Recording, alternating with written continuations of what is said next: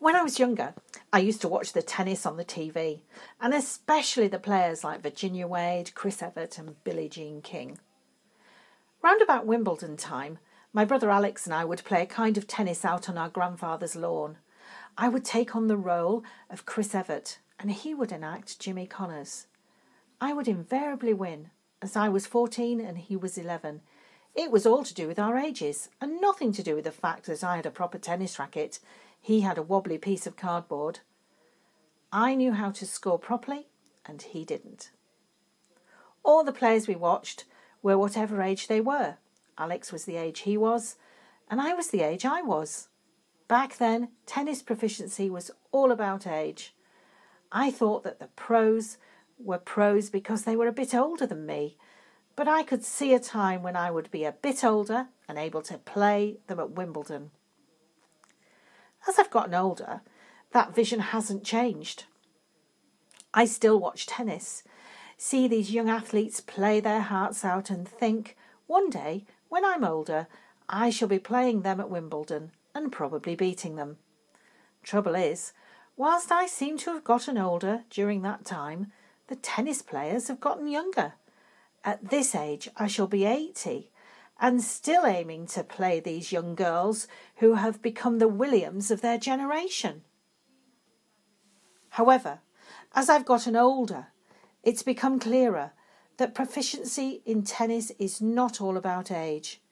It's clear that one's tennis prowess isn't what it might be. And for all the manuals, online tuitions and shouty motivational websites, there is nothing available for the tennis player of a certain age that can help propel them and their game into a different league and help bring their dreams to fruition. This book aims to address that gap. Part 1 offers you a veritable cornucopia of playing tips and tricks which will help you deal with all sorts of opponents of all sorts of sizes and shapes, playing all kinds of strange shots in the oddest of circumstances. Part 2 shows you how to apply those skills and strategies to go on and win a major tennis tournament. And I should know, because that's exactly what I did at Wimbledon in July 2013. Impressed? You will be. Part 3 offers excellent advice on how to deal with the media interest and the furore around becoming an international tennis superstar and sports personality of the year to boot. This is not for the faint-hearted. My book, though, is not just for the aspirant tennis players of a certain or any age. It is for everyone who has suffered at the hands of pomposity or institutional inertia and feels that the traditional English values of fair play, a stiff upper lip, and self-deprecation are lacking in many areas of our public life.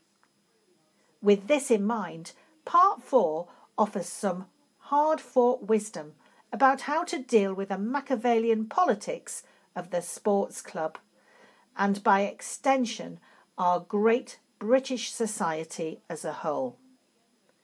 But having said that, sat where I am these days, dear reader, Britain is not as great as it might like to think it is. But all will be revealed as you read on.